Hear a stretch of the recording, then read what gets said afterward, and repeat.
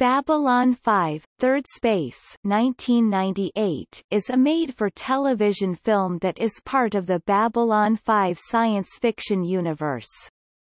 It was written by J. Michael Straczynski and directed by Jesus Salvador Trevino. The movie was originally shown on July 19, 1998 on the TNT cable network, during the run of Season 5, originally being shown between Movements of Fire and Shadow and The Fall of Centauri Prime. In addition to members of the regular cast of the Babylon 5 TV series, it features the notable guest stars Sherry Belafonte playing Dr. Elizabeth Trent and William Sanderson reprising the role of Deuce that he played in the episode Grail. The horror-based story, which ties into the Shadow, Vorlon plotline, centers on the return of an ancient and overwhelming alien force which had once attempted to destroy life in the Milky Way.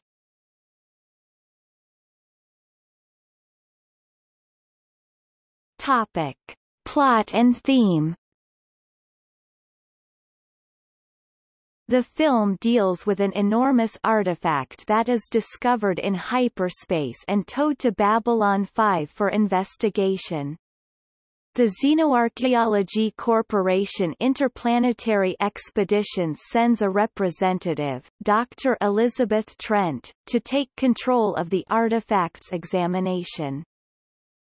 The artifact begins to influence the dreams of many inhabitants of Babylon 5, eventually controlling many of them during their waking hours as well. These thralls, led by Deuce, first demand that the excavation be accelerated, and then become increasingly violent towards the rest of the Babylon 5 population.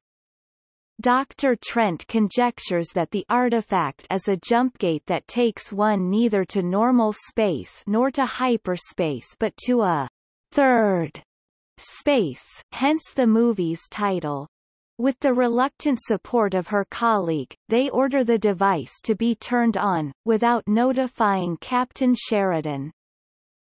Sheridan and Delenn visit Lyta Alexander, who, transmitting a race memory, explains that the gate was built by the Vorlons 1,000,000 years ago with a purpose that cannot be expressed in human terms except as an attempt to make contact with the gods.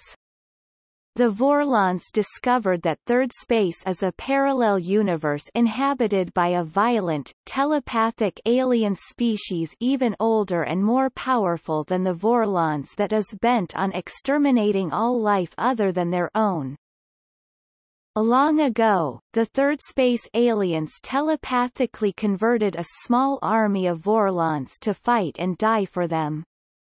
The ensuing battle ended in a stalemate. The non-Thrall Vorlons shut down the gate, but the remaining Vorlon Thralls prevented the artifact's destruction by sending it into hyperspace where it was lost but preserved, in hopes that it might one day be reawakened.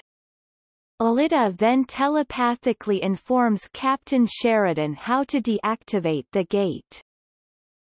When the device is finally reactivated, the Thirdspace aliens stream out from the portal in small fighters and begin a devastating assault on Babylon 5, obliterating large cruisers with little effort. The Thirdspace fleet is so advanced that the single-occupant fighters possess deflector shield technology, making them extremely hard to destroy.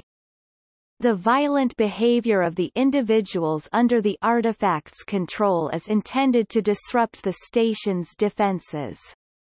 The struggle is ended when Sheridan enters the artifact via flight suit to plant and later detonate a thermonuclear device, destroying the artifact just as the first wave of Thirdspace heavy warships begin to emerge.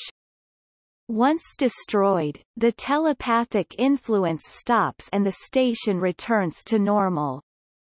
Trent, shaken by the way in which the artifact affected her, turns over her final report and goes on an indefinite hiatus. Sheridan and the others conceal the true nature of the artifact from those who ask questions, and confidently assure themselves that the incident is unlikely to occur again. In private, Lyta broods with the knowledge that the artifact was only one of many mistakes the Vorlons have made in the past. The central theme of Thirdspace is hubris.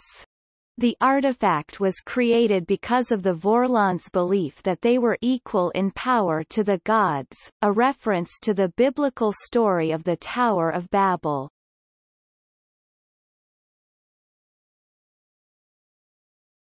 Topic: Story arc significance and continuity.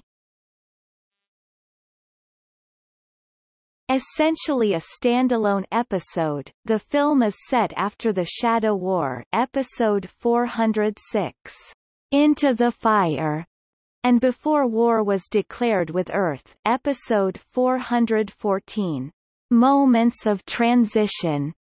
The presence of both Dr. Franklin and Delenn, along with changes to Zach Allen's uniform, further place the events just before episode 409, Atonement, to the extent that its continuity problems can actually be resolved. While a standalone story, it does include a scene in which Zach Allen finally reveals his feelings outright to Lyta Alexander, unaware that she is being telepathically dominated and not hearing a word he says.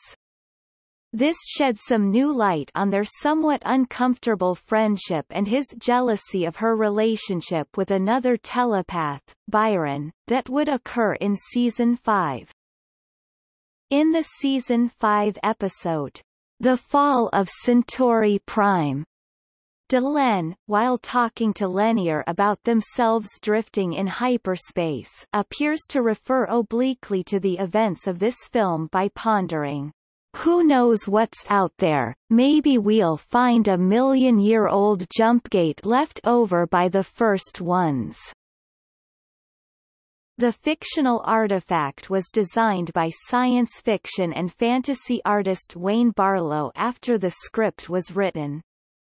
In the novelization, the description of the artifact does not match what appears in the film.